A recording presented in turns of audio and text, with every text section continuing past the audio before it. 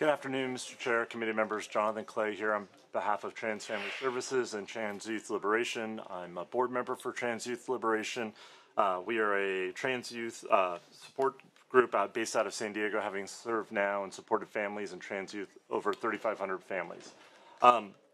With the help of what we help families navigate the journey of having a transgender child. A large part of this is who should know and needs to know this information.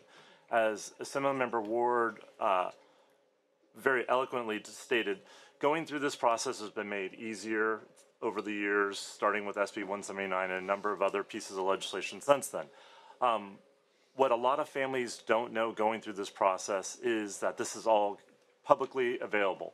And we've seen this with many of our families where kids are inadvertently outed because kids at this age love to Google search all their friends, and then all of a sudden they start seeing name and gender change court proceedings show up with this person's either dead name or their new name.